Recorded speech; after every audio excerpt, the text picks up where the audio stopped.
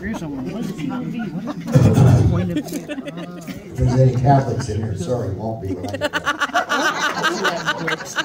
So let's stand up again and let's get into that again phrase. Yahweh. And then say after me, when I say the name, repeat after me.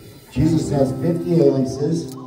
Jesus has 50 Here aliases. comes the power. Watch this. Savior. Savior. Redeemer. Redeemer. Lord. Lord. Creator. Creator. Son of the living God. Son of the living God. The Almighty. The Almighty. The Master. The Master. Emmanuel. Emmanuel.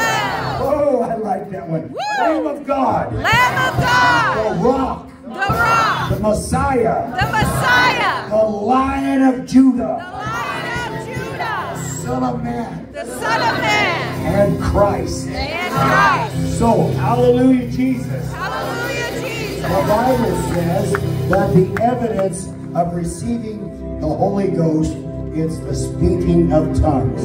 The Bible says that no man or woman shall say Jesus is Lord except by the Holy Ghost. So here we go. If you've been filled with the Holy Ghost and the gift of tongues and you can speak in tongues, then you go your own way.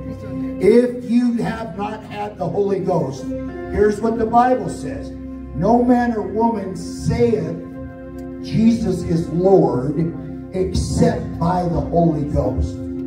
So those of you that, I got it. I'm telling you, the Holy Ghost power.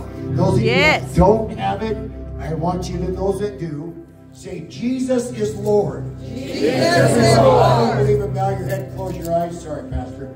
But you can look at me. Jesus is Lord.